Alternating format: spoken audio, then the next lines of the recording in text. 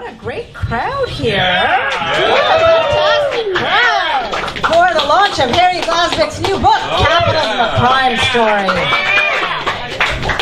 I'd like to welcome you all. My name is Angela. I'm the events coordinator here at Another Story Bookshop. We're one of Toronto's oldest independent bookshops. We were founded 31 years ago. Most of you know us. For those of you who don't, welcome. For those of you who are longtime customers, it's great to see you again. So before we get going with the actual event, I would like to offer our land acknowledgement. The sacred land on which we operate has been a site of human activity for 15,000 years. This land is the territory of the Huron-Wendat and Petun First Nations, the Mississaugas of the Credit River, and the nations of the Haudenosaunee Confederacy.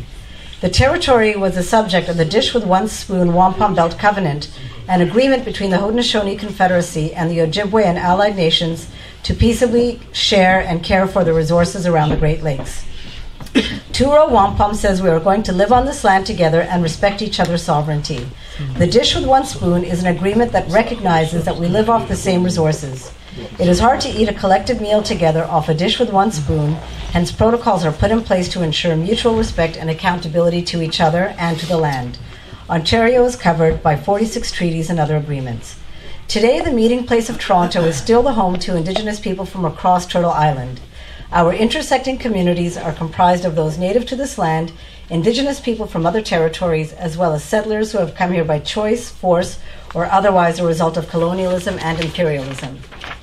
The Truth and Reconciliation Commission 94 Calls to Action reaffirms that the treaties with Indigenous peoples must be lawfully honored. We are all treaty people and are responsible for honoring and upholding these agreements. We are grateful for this opportunity to work on this territory and to share space with all of you. So before we have Harry speak, I want to do a special shout out to his publisher, Between the Lines. I thank all the publishers at all the events because, we wouldn't be a bookstore without our publishers. But they are a very special publisher. They've been around for, 35 years? 40 years. They are one of the most solidly on the left activist booksellers they're a jewel, they're a treasure. And we're so thankful. They've published all of Harry's books, and we're so thankful to have them publishing such important critical work. So thank you to all the staff who work so hard. We've got some former staff here today too. There's Peter, Stephen, Matt Adams, we've got Dave, we've got Renee. So thank you to Between the Lines for publishing Harry's work. They're really important. So without further ado, I don't think Harry needs much introduction, but I'm going to read your introduction. Harry Glasbeek is Professor Emeritus and Senior Scholar at Osgoode Law School, York University. He's also taught at the Universities of Melbourne and Monash in Australia and the University of Western Ontario. He's the author of 10 books, including Wealth by Stealth, Corporate Crime, Corporate Law, and The Perversion of Democracy, which sold by the bucket loads. This book here, Class Privilege, and the new book that we're celebrating, Capitalism, a Crime Story. We've got these books for sale, and Harry will sign after the event. So please join me in welcoming Harry Glasbeek.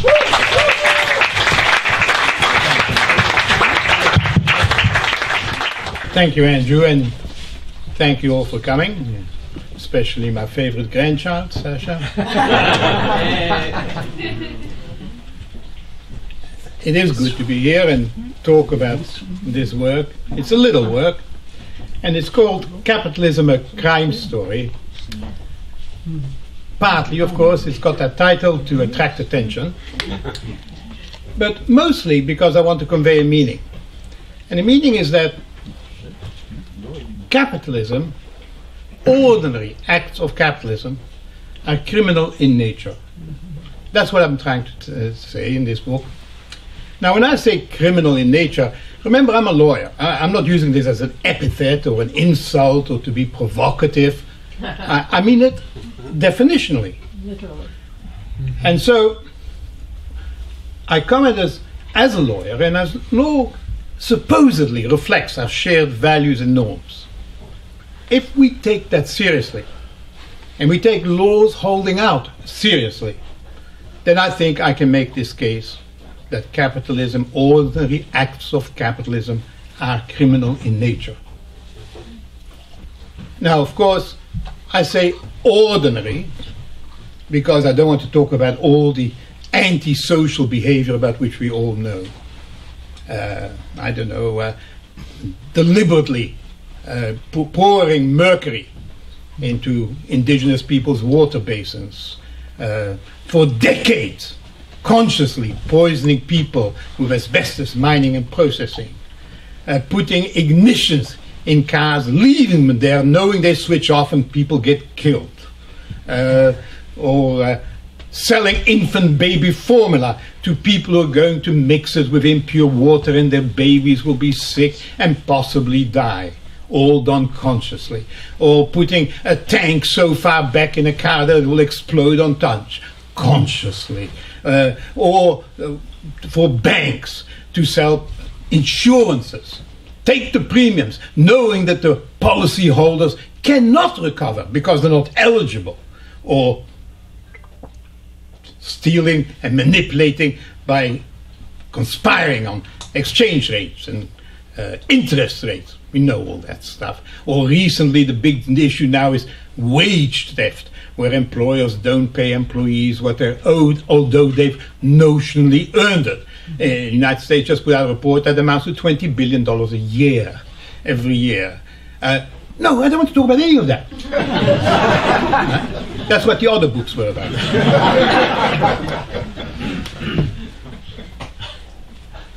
I want to talk about conduct that we see as normal, not remarkable. That's what I think is important to say, that is criminal in nature. Now, of course, when I say capitalism, some people, I suspect no one in this room needs help trying to work out what it is, but just for the base, I'll just say what I think it is. It's a system whereby there is a drive to privately accumulate socially produced wealth in a competitive setting. Now, on the face of it, nothing's good about that. Right? It requires an appropriation by some of others' product, and it requires people to take advantage of each other and of their environments. Now, it's hard to know how that sells. In Australia, where I sometimes spend time, there's a lot of fuss about asylum seekers, and some people try to help the asylum seekers. And there's a great pamphlet they've got out, and it shows people sitting at a table, and there are 20 cookies on the table. And the banker sits there and he takes 19. And then says to the worker sitting there, "Watch out, the asylum seeker is going to take your cookie." Or alternatively, a slogan I also like, when I think of capitalism, from each according to her vulnerability, to each according to his greed.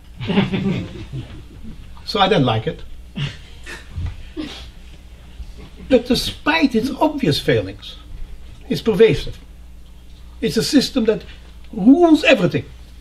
It infects our economics, our politics, our cultures, our social relations. It's ubiquitous.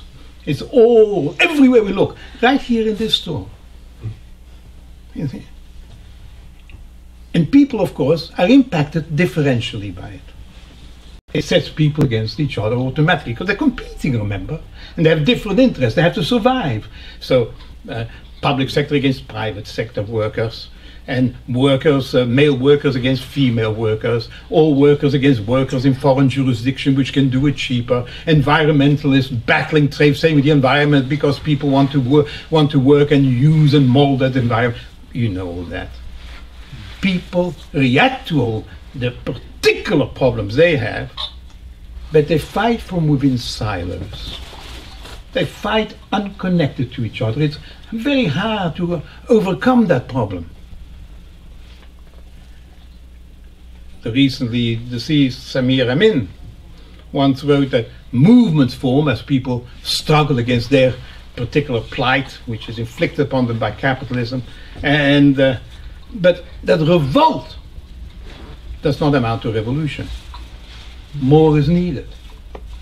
And what's needed, of course, is some sense of coalescence of all the people who are oppressed by one ubiquitous system. I don't know how to do that. There's a modest attempt at a contribution. My idea is that if I can help show and make people understand that their particular oppression comes from the same phenomenon as all the other people's oppression, namely criminality, they might have a common thread. They might develop tactics that will help them overcome their differences. But that's a hope. Apart from anything else, it's fun to make the argument. So here is the argument. In our polity, in our law sees itself as protecting our values and norms, and at the center of that is the sacrosanct nature of the individual. The notion that each individual is autonomous and sovereign, therefore equal to all other autonomous sovereign people. Now, of course, law is not stupid. It knows that people have different talents and different resources. But it allows for that. You can keep your resources. In fact, that's a given. Private property is to be protected at all costs.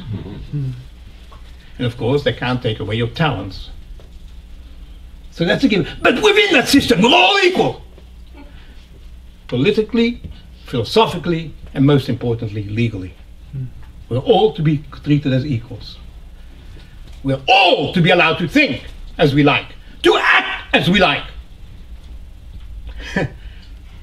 No one is to tell us what to think or how to act within that scheme. Coercion is the enemy of the system. That's the enemy. And that's true when the government intervenes, because the government intervenes, because if we all think and act as we do, we're likely to collide, so it coordinates. And coordinates, and sometimes it reallocates the outcomes of the use of our talents and resources, depending on which government, which time you're in. So it has the power to coerce as it does this. So we worry about governments coercing us. And so we try to constrain them. We have constitutions to do that. In Canada and in Quebec, we have bills of rights, charters of rights and freedoms. And they specifically provide, watch my language, watch my lips. We're guaranteed freedom to speak, freedom to think, freedom to associate, because we're equal, sovereign, autonomous, and the government needs to justify any intervention with that. And that's to be adjudicated by independent judiciaries. So the state is to be constrained as well. Coercion is the enemy of the system. That's my starting point. Now, if coercion is the enemy, does the state ever forbid anyone from doing anything? Well, of course it does. For instance, we know it's wrong to murder, to physically assault someone, or to rob them, steal. These are all repugnant acts, and you can see how we all would agree, oh, let's stop that. But they're also importantly coercive acts. Everyone is coercive. That's why we find it easy. That's why we are justified in prohibiting them. We talk a lot about morality, but we're not sure what that means. For instance, when coercion is not so evident, we become very ambivalent about what should be criminal, which is what I've been talking about, right? Murder, assaults, and so on. I don't know, easy examples. It's hard to know whether you should be allowed to possess, use, buy, and sell drugs of a certain kind. At the moment, you can't do that with cocaine. We forbid that, heroin, and until tonight, marijuana. Right? But on the other hand, we're not quite sure why. For instance, we don't do it to alcohol, although it's done in some parts of the world, and was done in this part of the world. Tobacco, coffee, sugar. Why do we pick those? Nothing obvious about it. Or we have equal difficulties with sex workers. How do we deal with them? Do we treat them as people engaged in an occupation? Or do we find some kind of ground for forbidding them from acting in that way? Or, for that matter, I don't know, a woman's right to demand an abortion as her choice. Or person desiring to have assisted suicide. And we find all those difficult. We are ambivalent about all of those because there's no coercion.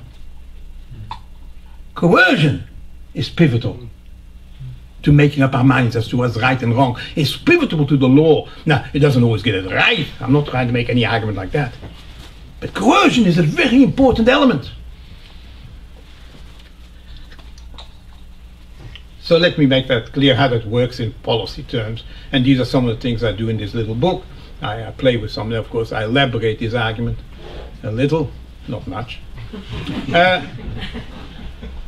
We hear a lot about tax schemes at the moment.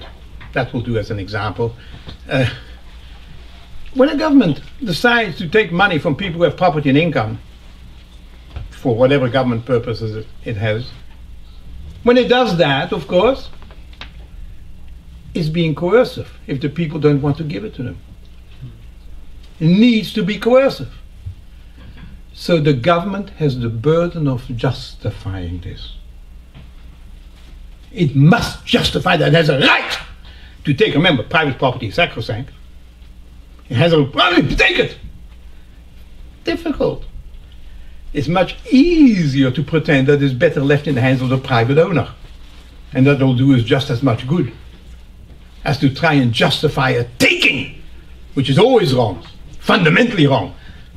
And therefore, that same notion turns to the person who has the money and doesn't want to give it up. Because it becomes morally righteous, sound, to not let that government have it by taking. And then you get Panama and Luxembourg and other islands and Nevada. That's where it goes, because it's honorable to do so in a world where coercion is not permitted. At the other end, by the way, it explains the problem with welfare, right? When the government actually takes, watch my lips, takes some of the money, gives it to some people, it has to justify it. It does so by narrowly defining the category of people to whom it can give. And if people don't fall into that category, they can't have it, because they will be part to coercion, unjustified coercion. The burden then becomes on the welfare recipient. Coercion is important to us in all our thinking. I go outside in this dangerous neighborhood and a fellow comes up to me with a weapon of mass destruction and says, "Your money or your life." It's a crime. Right? It's clear. Why? It's coercive. It's as clear as can be. It's coercive. I go to work. My employer fills my lungs with noxious fumes. I choke. I go to the employer and say, "Stop that. Give me a fan, a mask, stop the fumes."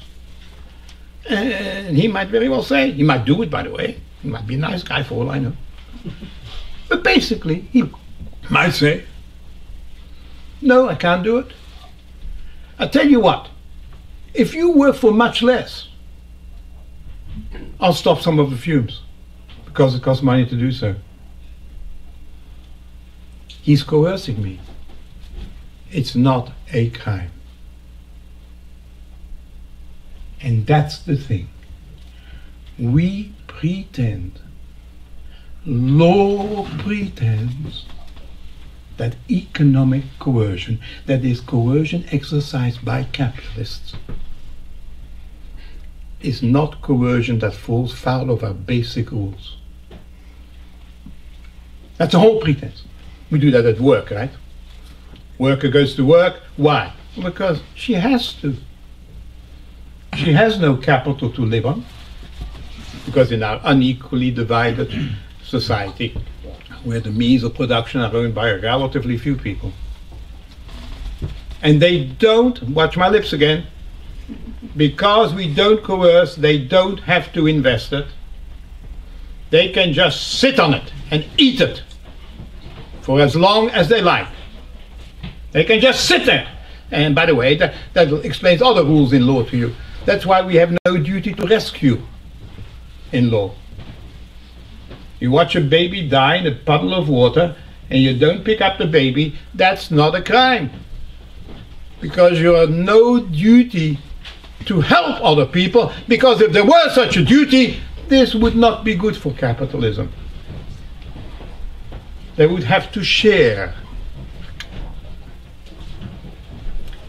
So they don't have to invest. Other people have to invest, and the only thing they've got to invest is their bodies and their minds. And they must invest them or exploit them themselves. Those are the two choices they have. Because those are not very good choices, you get lotteries on TV. Imagine the freedom. So they must work for those who have. To pretend that they're not being coerced to go to work is clearly a fallacy. Some people are lucky and they have a choice of employers. Whoever the great soccer player or hockey player of the day is. Most do not. Most do not have a choice. And they work. To have no choice and to work for somebody else is clear coercion. The employers, the would-be employers, of course benefit from there being as much competition amongst would-be workers as possible. A bit of unemployment never does any harm. Technologies that will replace workers easily does no harm. The ability to go to a foreign country where labor is cheaper does no harm. And they do all of things. None of them are considered crimes, even though they're clearly coercive. Every one of them. These are called business plans. Not coercive. You can see I can think of many examples, but I'll just make this one a little worse. Remember what it is that the worker does when she goes to work. The employer invests capital. The worker invests herself. She invests her mind, her body, her dexterity, her flexibility, her imagination. She invests what makes her an autonomous, sacrosanct individual. And she's always fighting to keep some of it for herself. That's what capital labor disputes are about. That's all they're about. They're always saying, you haven't got that much of me for that much money. That's all they are. People are forced to sell chunks of themselves, making them different human beings than they would be. If that's not coercive, I don't know what is. And then law gives them a hand. Law says, not only that, but every time you enter into such a contract, you have a duty of loyalty to your employer. That is, look after him first, not yourself. Exercise as much skill as you can muster reasonably. And of course, most significantly, obey. Obey orders made. And even when workers win, because occasionally they win, of course, they form unions, they get legislative help, all of this as a result of these silo fights that I began with. As they get some of these things to help them out, these fundamentals remain in place. So, for instance, under grievance arbitration, as we know it in Canada and the United States, when employers have difficulties with their employees, they're not loyal, they're not of good faith, they don't exercise enough skill, they swore at a foreman, they don't obey orders, they can punish them. They can punish them. We think it's a major breakthrough that we've found a mechanism to measure the punishment for them. That's what we do. It's a corrective discipline. Watch my lips. I know I speak English funny. It's a disciplinary system in the private sector for capitalists that equates the state system. Coercion is everywhere. Well, of course, you say to me, this is nonsense, and it is. Because after all, you've just admitted there are some wins every now and again. Right? People get victories, and so they get systems that offset some of the worst aspects of this kind of coercion. And that's true. That's true, of course. But again, that kind of protection is always transient, it's impermanent, it's contingent, because the fundamentals never change. So sometimes they're more protective, sometimes less protective. You're seeing it right now in Ontario. For a few minutes there was an employment standard set of improvements, gone. Right?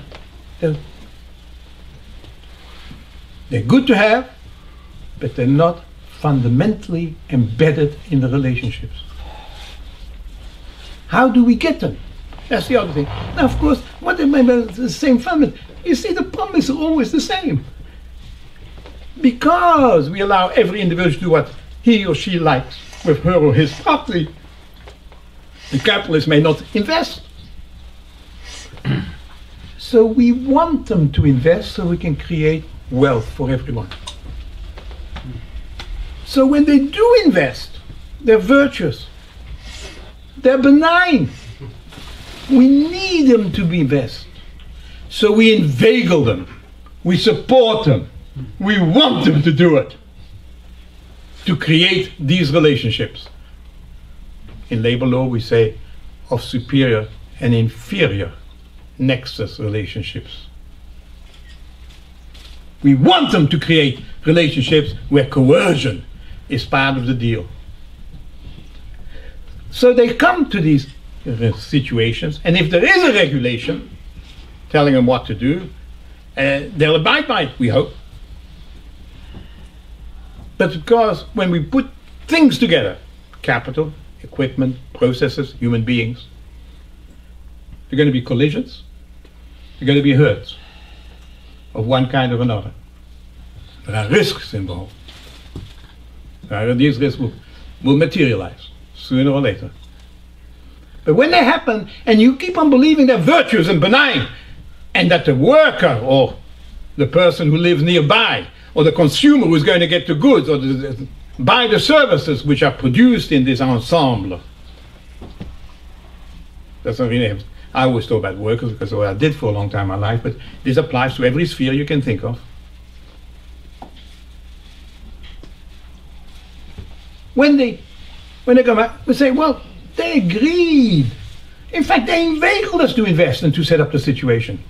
They agreed to this. Again, it's this notion of assumption of that risk, which is a pretense, an absolute pretense. Nobody assumes those risks willingly. They assume them because they are coerced. So, what actually happens when those risks arise? Well, how do we get a regulation? Well, really only by having enough accidents or spills. That's how we get regulations. A person puts a hand in an unguarded machine, loses the hand, accident. 10 people put a hand in the machine, lose a hand, a cluster. 120 lose a hand, a regulation. That's how we got asbestos. Years and decades of knowing.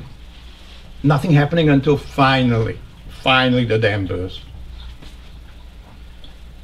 We maim and kill on the basis that it's an assumed risk.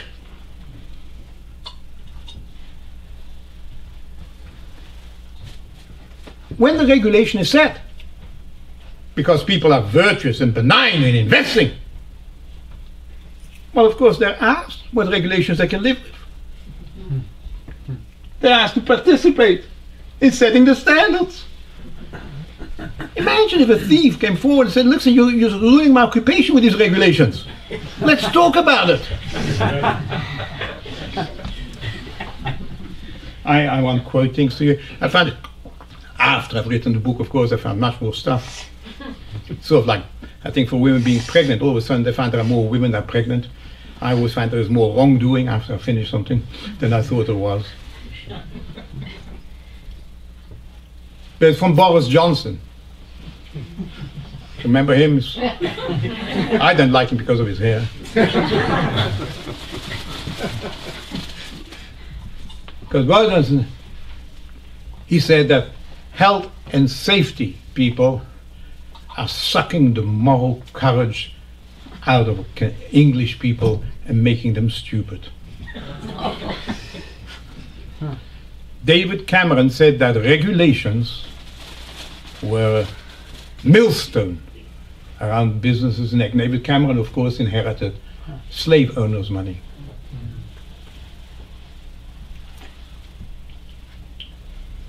So they are participating in setting of regulations. Adam Smith once said, you know, remember him? Adam Smith once said that you should never ask those people for advice on how to behave, because they have a self-interest in getting it one way rather than any other, and they're bound to lie. And that's what they do, over and over and over and over again, because they want to be able to coerce. Let me tell you what a regulation really means, because that's the counterpoint to everything I say, isn't it? That there are some victories which blunt the power to coerce. It's really a permit to do harm. If you see it like that, it becomes much less attractive. The way I see it, this is one of my weaknesses. My spouse will tell you, I watch boxing. And when two boxers meet in a ring, they're going to hurt each other. It's the whole purpose, right? Or hockey players, I mean, take a pick, it doesn't make any difference. The idea is to belt each other. Now, they're not allowed to do that. We don't accept assault in our society, so they get a permit. They get a license to put on the show. And they're allowed to hurt each other within certain frameworks. For instance, there are rules. You can only hit this part and that part. You must wear gloves of a certain size, and so on. You must wear a shield. You can't hit below. You can't hit them back, and certainly you cannot bite anyone. Right? And if they do any of those things, they'll be prosecuted. They'll certainly lose all their permits. They'll be prosecuted for having behaved badly. But they need a permit to allow to inflict violence on other people, to harm other people. Within that limit you can hurt. That's what a regulation is. I'm doing a talk for Eric Tucker next week sometime, I think. And we talk about health and safety. And where health and safety regulations are just that. You can hurt somebody provided you stay within the regulations. If you exceed the regulation, that might be wrong. Now, here is the next key. What is the wrong they've done when they breach the regulation? Remember, this all on the basis of pretense that we assume the risk on the one hand and that they are benign on the other. What happens when they breach the regulation? Virtually nothing. And the reason for that is because the process is different. The purpose of a regulation is not to forbid behavior, which is what the purpose of criminal law is. Thou shalt not kill. Thou shalt not steal. The purpose is to allow you to kill a bit, to facilitate and promote your activity, to make a profit which will inure to the welfare of all of us in due course, is the argument. That is the purpose of the thing. So therefore, they set a standard. They're allowed to hurt us a little bit, and when they breach it, we don't apply criminal law thinking to them. We say, oh, it's a breach of a regulation. And so, in fact, it's easier for the Crown to prove that there was a breach. All they have to do is prove that there was a breach and that the person did not take due diligence. They would put the burden on the investor to prove that it exercised due diligence. And the penalties are accordingly different. The stigma is different. The deterrence idea is because we don't want to deter them, we just want to deter them a little bit. The continuum is real, by the way, because every now and again there is such a massive disaster that we then say, oh, that should have been criminalized. Right? West Trade, Black Megantique, BP oil. Then we say it should be criminalized. That is the same regulation, the same scheme applied. And all of a sudden we say, gee, that's not good enough. We say that for 2 minutes and then go back to the old time. I'll give you a couple more examples, then I'll stop because I'm tired and Sasha's tired.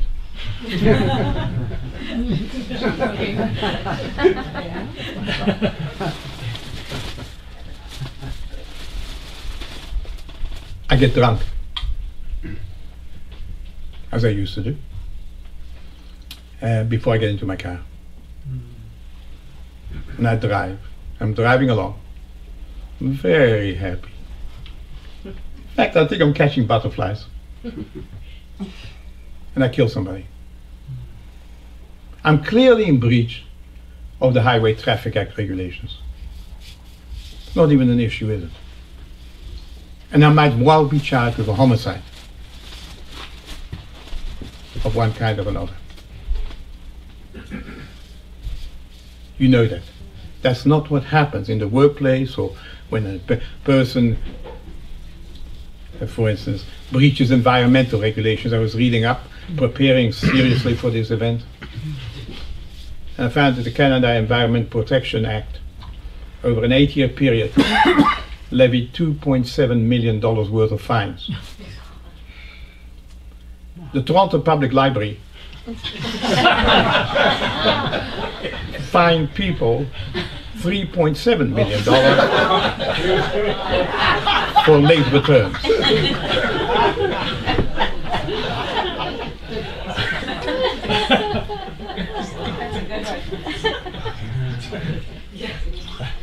The drunk driver may go to jail, as he should.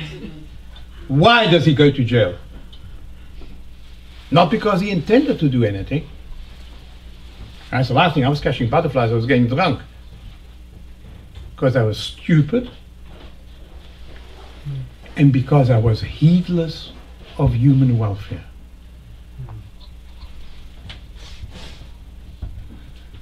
The person who runs an enterprise decides what to make, when to make it, how to make it, who to hire, what skills to use, how long the investment shall remain, where it shall be geographically placed from time to time. All these things are decided by the investor. That's called a business plan. They're very proud of that. They calculate the risks. Why do they do not calculate the risk to me, to the environment, to the consumer? Why don't you ask them to do that? Like we ask the driver. Because they are capitalists. Because the driver, you see, was not engaged in an ordinary capitalist activity. He was not trying to invest and to make money. He was not seeking to privately accumulate well-produced, socially produced. The guy who's got asbestos pours onto his workers and into the environment around him is doing exactly that. And this is the last word. I've got others, but this is the last word. Just because, as I was talking about asbestos, something shot to my head. Roughly, ILO figures, roughly 107,000 people will die per annum for the next 50 years because of their exposure to asbestos. Mostly workers, of course, but also people in the environment generally.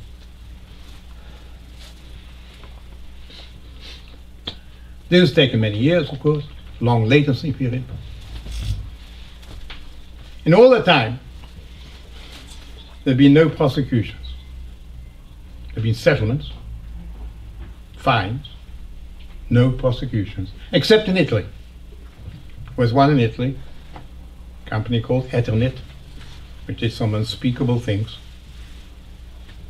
And finally, a major CEO and major shareholder were charged and convicted. It took 16 years for trials before they were convicted of various kinds of homicide. The elder of them was 87 when that finished, and he has appealed. That's not considered criminal. Except we know it could be, but we don't make it criminal. Because we pretend that economic coercion is natural, is normal, is acceptable. It is the only way we can live. I think that's wrong. Thank you.